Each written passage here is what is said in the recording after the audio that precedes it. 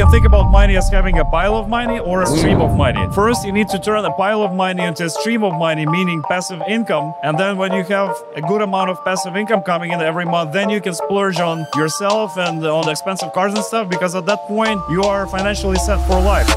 So how did you get into the space? Let's talk about your whole journey. I remember one guy was doing a webinar. He was doing fan pages on Facebook for NFL jerseys. I looked at the webinar, I reverse engineered everything he was doing and started making some good money. How you liking the affiliate world, man? How's it been here in Budapest? It's nice. This is actually my third time at Budapest, but it's good to see the affiliate world grow. My first affiliate world was in Bangkok in 2017. It just opens up your mind to a whole different thing. You see where the money is flowing. Affiliates are actually some of the smartest internet marketers in the world, because usually, you know, the media buying teams for big companies, they work on the budget of the company, whereas an affiliate has to work with his own money. Therefore, we tend to be some of the best internet marketers in the world. All the things you talked about, which is working the best for you? You know, I just enjoy the affiliate game overall. It's a very fulfilling game, I would say, because there are always new challenges. You know, it's like picking a favorite child. You can't. Yeah. You know, I just love the game, and hopefully I'll be able to do this for a long time. What's a common mistake you see people make in this industry? You know, we tend to chase shiny objects. Pay-per-call offer here, comparison page there.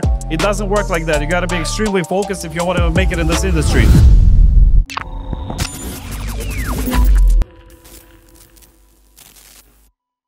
Get ready to level your shit up with the LFG show. We travel the globe to bring you heavy hitters from all walks of life. We've been talking some serious business, from the best digital marketers, government contracting experts, to top athletic and celebrity doctors. We've got it all covered. We're talking to guys who cash in for billions with a B. And the best thing is, we're just getting started. So hold on tight. We're about to crank it up a notch. Get ready for next level networking and masterminds within the LFG community. Scared money don't make no money or honey. Hit the subscribe button, drop a like, leave a comment, and let's fucking go.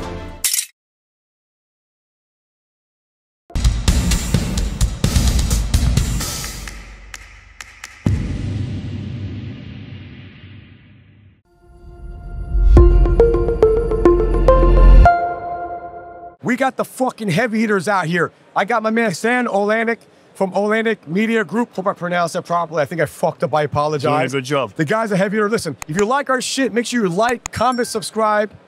Let's fucking go. That's how we make this shit work, man. It's part of the algorithm, man. You gotta fucking, we gotta get with the algorithm. We're gonna keep growing this shit. Bro, pleasure having you on the show. You too. You seen him on the cover of CEO Times. He's hanging out some heavy hitters. We're gonna talk about that shit pretty soon. Jeff moved to Puerto Rico. We're gonna talk about that.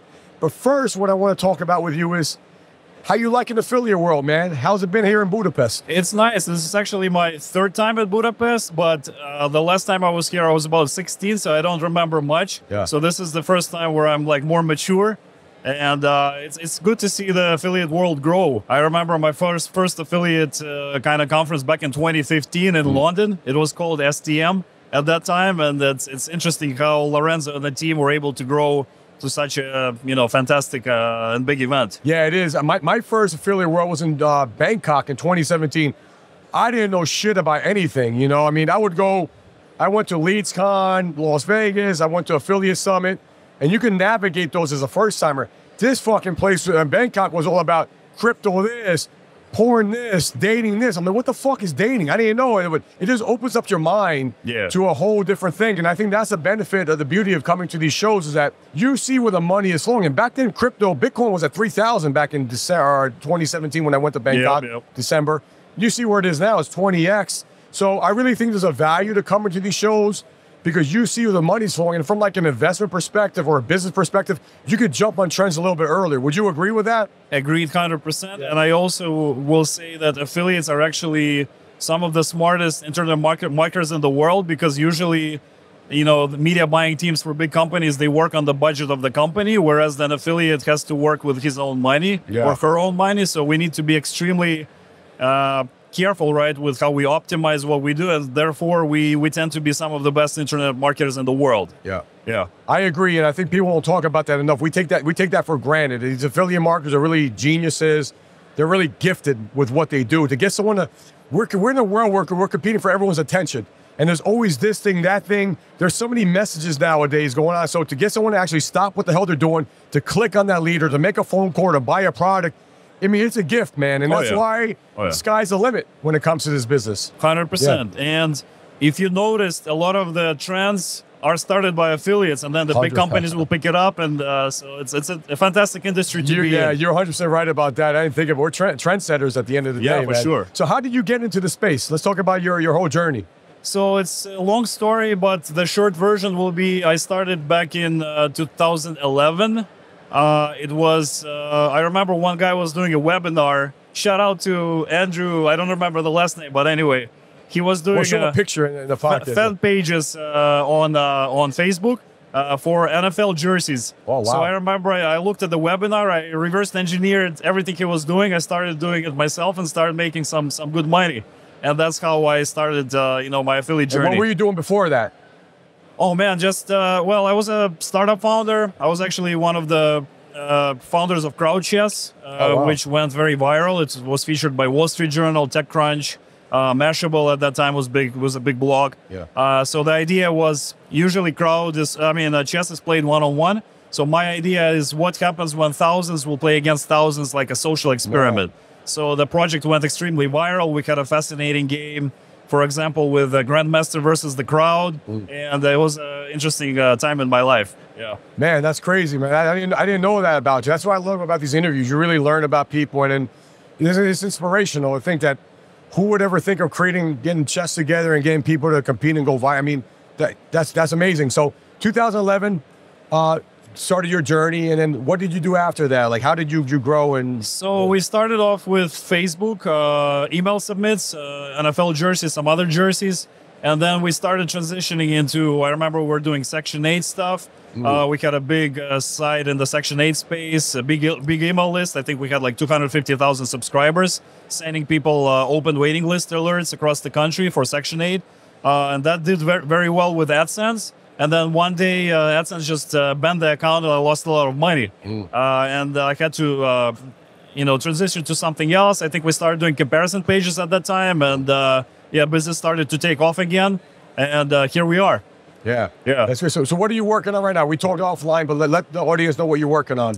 So right now, we are primarily focused on three things, I would say. First one is public records. We have two big sites in the public record space. So arrest records, criminal records, stuff like that. We drive traffic to Truth Finder and Instant Checkmate. Then we also do comparison pages. We have a network of different websites in that space. Pet insurance, commercial diet programs, things like that. And we also do pay-per-call. So we do health insurance, we do auto warranty, home warranty, stuff like that. Yeah.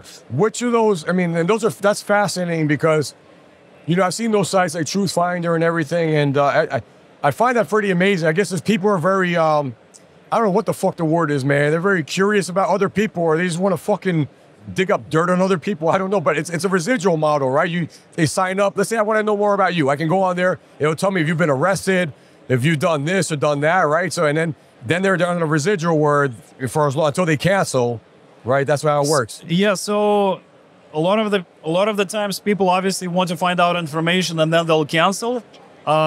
The problem is sometimes they'll forget that they signed up, and so this industry tends to have a chargeback problem. Yep. But we actually thought about creating our own offer, but when we did the research, we realized that it's not worth the effort in our case. But a lot of the times, for example, it could be related to dating. If a girl started dating a guy, she wants to check if he has criminal history or stuff like that. Or let's say neighbors move in. The old neighbors want to check who the new neighbors are. So there's a lot of different scenarios where people want to find out information about somebody else. That's amazing. I heard a lot of women nowadays in America, before they go on a date, they're asking for what's your credit score? But you can fucking lie. Maybe there's a way to tie your credit scores before you go on a date. What's your fucking credit score so I don't waste my time? I know you're financially doing it right. Yo, what's up, my man? We're getting love from the crowd here. I've heard that too. Yeah. Some women are tricky. Well, you know what, man? Fuck it. I have a daughter. She's 12 years old. Yeah, I might have her fucking use that technique, man. I want to make sure she's not going with a fucking deadbeat motherfucker. Right? However, you got to be careful, right? Because you know, a lot of good people get into difficult times. Yeah. You know, for example, you can be a business owner that goes through a rough patch. That's true. You lose your credit score. Yeah. You know, and then let's say if a girl will check your credit score at that time, she will think you're some kind of a bum. Yeah. But in reality, I've had this situation in my life too. You know, where you got a great credit score, then it falls down, and then it goes back up again. So my fucking credit score every 2 or 3 years, some bullshit happens. I got like it might be like a fucking medical bill. It's like $8. I'll pay that shit someday. Never fucking pay it. $8 fucking medical bill, drop my shit 60 points. Yeah. Every 3 years, some bullshit like that happens, man. Yeah. I was in Greenville, South Carolina. We had a call center there that we moved to Columbia. And the bottom line is that I don't fucking know. We paid the rent or whatever, and it was on auto pay. It got off auto pay, and I think I had $100 I owed for some shit. Didn't fucking pay it. They said that's collections. But like that's what happens. You're right. Exactly. And my credit score is still good. Don't get me wrong, but there's life scenarios that happen. Business people are very fucking busy. Yep. We don't do this intentionally, but you'll miss shit sometimes, and you get fucked. So that is a good point. You know, you gotta dig into it. Don't just accuse someone or think they're a deadbeat. You know, if you check the credit score, find out what they're doing. Dig deeper, right? have several filters, not just one. I have several filters. Yeah, exactly. So all those things you talked about. You mentioned comparison pages. You mentioned all the home warranty paperwork. Which is working the best for you, which do you enjoy the most, or what's more working the most in terms of ROI? You know, I just enjoy the affiliate game overall. It's a very fulfilling game, I would say, because there are always new challenges with offers, with accounts. You need to build relationships, travel around the world to see different people, make different deals. So I wouldn't say, you know, it's like picking a favorite child. You can't. Yeah. You know, I just love the game, and hopefully I'll be able to do this for a long time. I love it. You can tell you love the game, man. And one thing I want the audience to know about you, you're very, I think, financially savvy. I think that you study the game. You know how to manage your money pretty well. And I think that in our industry, I don't know if you know Dennis Gonchar. He's guy's a great affiliate. I heard about him. He was at Columbia Con with us, and he talked about being frugal with your money, because in our industry, especially with Instagram and social media, man, I mean, we talked about, you were in Dubai recently, you know, and you see motherfucking everybody wants to live this lifestyle. They want the Lamborghini. Bro, I moved to Miami, I swear to God.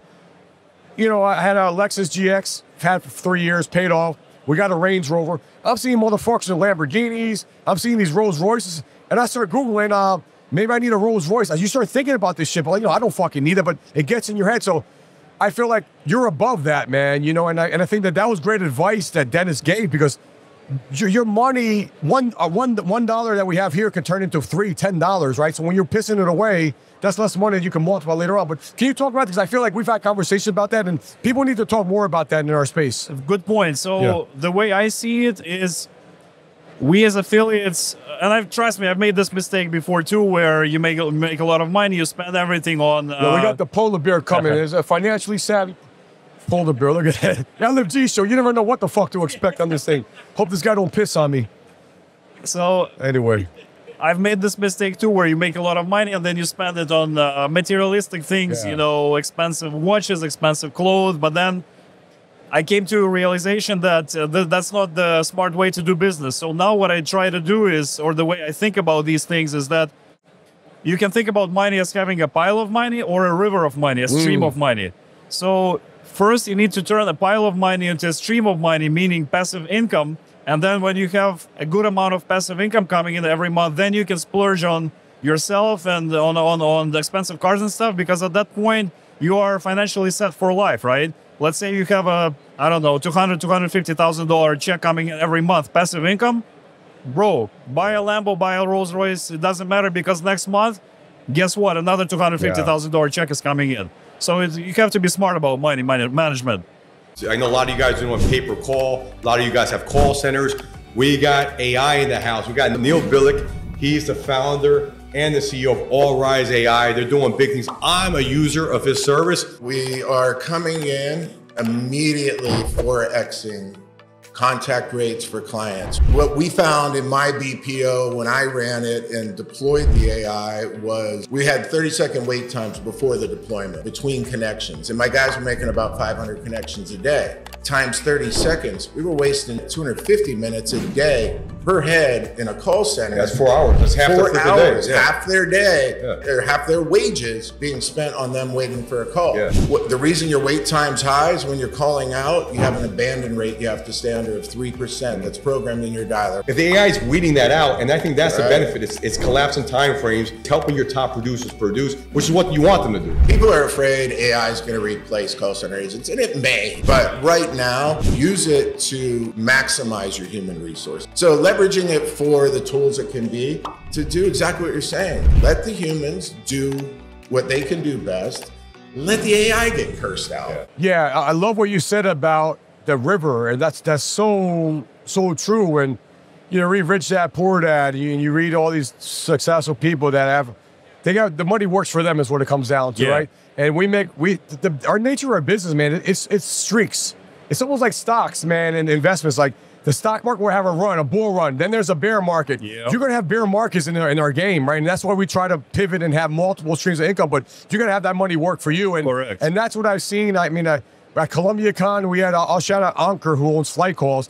The guy reads about investing. He has all these properties. Like the guy is like, he's such a sponge. And I'm realizing that, man, because, bro, it's like you got these fucking ebbs and flows. But if you're good with that money, you turn that to a river, you're set for life. Your kids are set for life. Now you have a real legacy you can leave, man. Exactly. And your kids will have something they can do. So I love that you said that. And you know, interestingly enough, you've seen this post that I posted on Instagram. Yeah. I personally know a few billionaires. Yeah. One of this them is great. I'm glad you're talking about this. One of them is Tim Draper, fantastic guy. What I like about Tim Draper is he's a multi-billionaire. He can buy anything. You know, he can have anything he wants, right? You know, from a materialistic point of view. But he's so simple. He's so down to earth that, I don't know, for me, it draws me to people like that because, you know, in our industry, we have a lot of quote-unquote ballers, but the net worth is less than 1% of a multi-billionaire, right? So you got to keep things in perspective and understand that there are levels to the game. Exactly. And the people who get to the top of the sort of the pyramid tend to be, because they've been through a lot of shit in their life, they've been through a lot of experiences, they tend to actually be much more humble than people who are just starting out and have run, you know, came into money. So that was an interesting observation for me. No, that's amazing what you said, and this is why I love Stan, because he gets it, right, and you get it through experience. I mean, it's what it comes. And you made your mistakes. We've all made a mistake, but you learn. But at some point, you got to learn. And this ties into the next thing I want to talk about. You moved to Puerto Rico, right? That's how you met Tim Draper, was in Puerto Rico. No, actually, I met Tim Draper before Puerto Rico. Oh, I didn't know that. Okay, cool. We have an interesting story. Yeah, let's talk about that. Tim is obviously a big crypto guy, big Bitcoin fan. When I lived in California, my driver's license plate on my car was a BTC fan. And so, you know, I told Tim about it, showed him the pictures. He really loved it. So we kind of hit it off with him, exchanged emails, and, you know, that's how our relationship with him started. But think about his license plate drew the attention. We talk about getting people's attention online to get clicks, to buy products or whatever. You had your license plate BTC fan, because you really are, and it attracted his attention. But you know what's interesting? That was a strategic move on my part. I was attending a program in California for blockchain executives, executive blockchain program, and I knew that Tim is a big Bitcoin fan, and I was. And so I thought, why not get a BTC license plate to show it to him so that he will remember me? So it was a strategic move. Wow, that's amazing. Sometimes you got to be high level, guys. Well, listen, life is about probabilities, right? So you do something like that, the probability is going to get his attention. He's going to like it, and then boom, you're connected. Exactly. I've done plenty of things like that too. Doesn't always work, but like when it works, it's like, fuck, man. It's like a psychological anchor. He will never forget, you know, because you have an anchor that he'll remember you because of. Exactly. You know what I mean? And now you're telling me, you're talking about a billionaire, like it's hard to get access to like those people. You're his boy. He'll hit up to you. He'll hit you up. You hit him up, and you can talk to him in confidence about whatever. To get that advice, that's people will pay tons of money for that kind of advice, and you have access to that. Is what it comes down to. Yeah, you gotta be smart with you know, with your time and with your opportunities. I'll give you one more example. For example, when I lived in San Francisco, I really wanted a meeting with one investor for one startup we were working with, and I remember I specifically at one conference asked a funny question so that he will remember me. And afterwards, when I wrote him an email, I said, "This is Stan, the guy who asked the funny question," so that he will remember me. That's so you gotta be strategic. Yeah, you give me some good fucking advice. I thought I had all the tricks, man. Guys, this is the fucking fire you get from the LWG show. Like, comment, subscribe, share, motherfuckers. You want more of it? Let's go. This is how we do it. We're not done yet, though. Okay. So check it out. We're talking about Puerto Rico, right? Yes, sir. Proximity. tax advantages, right? We're talking about being good for your money. How has Puerto Rico benefited you? I mean, first of all, how did you decide to move there? Like, where did this all come about, and how has it benefited you? So my best friend and business partner moved to Puerto Rico first, and then he told me, Stan, you know, this is a fantastic island. You know, we can swim here every day. You know, warm Atlantic Ocean. The food is great. High level networking opportunities. And so I thought about it. I went for a reconnaissance trip back in, I think it was June or July 2022. I liked it, and I thought I can live here. So I decided to move the business there, and the rest is history. I love it there. I mean, obviously, you kind of, you know, the fact that you have to be on the island for 183 days out of the year, that's a bit of an annoyance, I would say. But it's, you know, other than that, it's a fantastic island, good people, great food, so nothing to complain about overall. I got to imagine, you know, I went to Puerto Rico with my family a year and a half ago the first time. I haven't been since, and I want to go. I mean, my friend Maury lives there. I got a big solar client there that I got to visit, but I would imagine living there, the networking got to be insane, because you're talking about, you know, a lot of successful business people that are there for the tax advantages and weather, whatever, and to be in that close proximity. I mean, there's got to be a lot of business that can be made there, right? Yeah. Well, so Puerto Rico serves as sort of a filter for high-level entrepreneurs, right? Yes. If you live in Puerto Rico, that means you're doing something right, and everybody understands that on the island. So if you go to you know, different meetups, people look at you already as you are, you know, you are successful. It's not like you're pretending to be somebody. They're wearing like a Rolex or whatever. Correct. Yeah, you don't need a Rolex flex, or a car to flex. You know, Yeah. like the fact that you live in Puerto Rico is a flex. I love that. You know, that's awesome, man. Listen, you just dropped a lot of knowledge here. This is amazing, man. How can people find out more about it? Well, first of all, what are you hoping to gain from the audience? How can they help you, or what do you think? Can you repeat the question? No. What are you looking to gain from? How can the audience help you, or what are you looking to gain at the show? Well, obviously, at this point of my affiliate career, it's more about meeting old friends than anything else. But always interested in new business opportunities. So if you have anything interesting in the pay-per-call space or public records or comparison pages that work, definitely send me some information and we can work together. And as far as finding me, you can find me on Instagram. My name is Stan Oleynik. So on Instagram, Stan Oleynik, and you'll find my page. From you're doing this so long, what's a common mistake you see people make in this industry when they're starting out? I think. Okay, that is a good question, and something that I learned from my friend Alex Tew, who is the founder of Calm.com, a multi-billion-dollar app. You know Calm.com? C-A-L-M? Oh yeah, I think I got that app. It's like a meditation app. So I know this guy, he lives in San Francisco, and I never forget this lesson that I got from him. One time we were at Whole Foods in San Francisco talking about his app, and I sent him an email with a few ideas to improve his app. He said, Stan, really great ideas. However, right now we're focused on user retention. Yeah. And as the time progressed, I understood that Alex is extremely focused on, let's say, making something work first, and then when he gets the results he needs in certain situations, then he moves to something else. So the lesson for newer affiliates is stay focused, guys. Don't, we tend to chase shiny objects. Pay-per-call offer here, comparison page there. It doesn't work like that. You got to be extremely focused if you want to make it in this industry. Master a traffic source, master a campaign, and then once you corner your part of the market, then you start expanding and moving on, because otherwise you'll be a jack of all trades and a master of none. Dude, fucking fantastic. Bruce Lee had a fascinating quote. He said, "I fear not the man who practiced 10,000 kicks one time. I fear the man who practiced one kick 10,000 times." So you got to master traffic source and everything else, and then you move to something else. Yeah, that's such great advice, and you're right. There's shiny object syndrome is no fucking joke. I mean, I get it too. People come up to me, and listen, I love the markets. I mean, I'm trading every freaking day. People come up. Someone came up to me yesterday. Already got this idea. I got to marry this. I got to do something. But bro, no, I can't. I don't have the fucking time to do that shit right now. I'm too fucking busy. Yeah. When I have the time, yeah, we'll do it. I got to focus on what my river is right now, right? Yep. And this is what I got to do. Yep. So the point is that's very true, especially when you come to this show.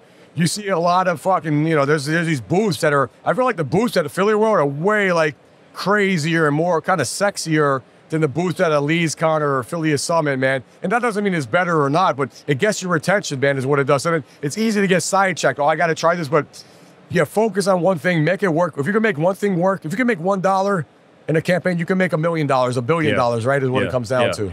You know what they say, the million is always the hardest. Yeah. But to get to the million, you got to be focused. Otherwise, it's not going to work. Yeah. Yeah. 100%. So that's advice for, I mean, that's advice for maybe someone just getting into the game or someone that's been doing it for a while. And I want to talk about this too. I feel like the past year in our, Nutra seems like it's blowing up. Like I'm seeing people in Nutra are killing it right now. A lot of people went from lead gen to Nutra. People in pay-per-call are kind of all over. Like ACA had a lot of changes go on. It's been super, super volatile, right? If there's somebody that's taking a step back, maybe they're used to making, I don't know, 100 grand a day, 200 grand a day, and they're still making good money. Maybe they're making 25, 50, but they've taken a step back financially. What's your advice to someone like that? My advice is don't rush things because things tend to fall into place by themselves. Well, I believe in God, so I believe God controls everything. Sometimes God allows certain things to happen to teach some lessons. And then when we get through the trials and tribulations, then God will open new opportunities and new doors for us. So it's a process you got to go through. And instead of praying to God, take the trial away, pray, God help me learn the lesson so that I don't have to repeat it and open new opportunities for me in the future. That's great. It's a learning lesson. Another question I want to ask you. Sounds like you focus a lot on self-development, self-improvement, right? Books. What's, if you could recommend one book to the audience here to read, or an Audible or whatever, which one would that be? Well, let's divide it into two categories: spiritual and everything else. So spiritual, obviously the Bible. I'll be a very bad Christian if I don't recommend to read the Bible. So obviously the Bible. From a spiritual perspective, and then from a business perspective, there are many books that I like, but some of my favorites would have to be, let's see, From Good to Great was a fantastic book that I read. Great book. Another fantastic book that I always recommend is 7 Habits of Highly Effective People. That is another great one. What else? The Lean Startup by Eric Rice is a great one. There's a lot of books I can recommend. Yeah, if you guys are interested, hit me up on Instagram. I'll send you, let's say, my top 10 list for the books that I like. And I'm glad you said that. I was going to say them about your social media. Your social media is great because you talk a lot about these lessons, lessons learned and the ups and downs and everything. And I've got a lot of good tidbits from looking at it. Appreciate it, yeah. You become what you consume, what you eat. You eat like bad food, you're going to be in bad shape. Yep. You eat good food, you'll be healthy. You consume good content that helps you improve, you're going to do better. So that's one thing I like about my feed, man. I got a lot of fucking heavy hitters, guys like you that are next level, and it helps me do that. And I try to do the same thing as well. Okay, final question, man. This has been nothing but fire. This might be the most important question I asked, and I'll tell you why. I put Stan, we took a picture we were in an invite-only secret meetup that happens every time there's an affiliate world, and you were there, I was there. We took a picture, and you posted it. And I reposted it, and bro, I got hit up by a lot of females saying, bro, that's a good looking guy. Is he single? I don't know. I asked a bunch of questions, right? So it's out there, right? I mean, I'm sure it happened. You're putting me into an uncomfortable position. Okay, well, you got to be uncomfortable to grow, bro. Well, let's say I'm talking with one girl in Moscow, but right now we had a misunderstanding with her. And right now we are not communicating, but I hope it works out with her. So, let's see. Yeah, that's awesome. Yeah. So let me ask you, that wasn't my question though. My question to you is going to be, and I'm glad you answered, what's your red flag in a woman? Oh man, that is a good question. Red flag in a woman. I think the biggest red flag would be if she immediately shows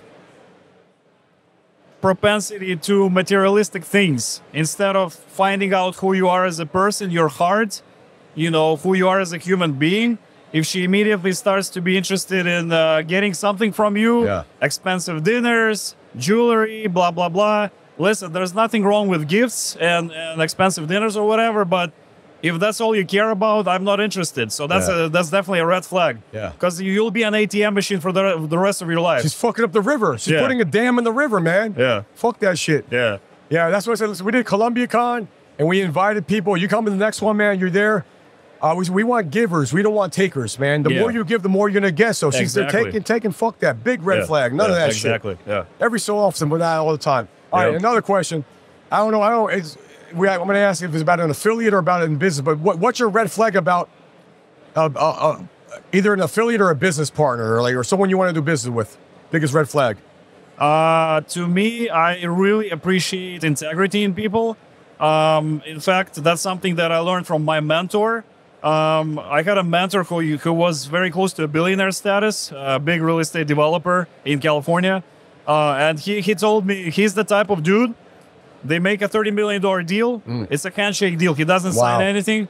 It's all about integrity. So if I see that, people will promise something and not deliver, that's a huge red flag, because usually if you are not, if you're not careful in small things, right? If you're misleading people in small things, trust me, when big things arrive, they'll fail too. Yeah. How you do one thing is how you do everything. That's essentially what you're saying. It's like in a logic world, it's called deductive logic.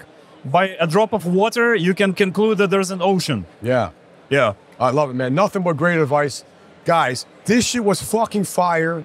I'll say it again. You like this shit, like, comment, subscribe, share. Let your friends know the knowledge that Stan just dropped. He talked about creating rivers of income.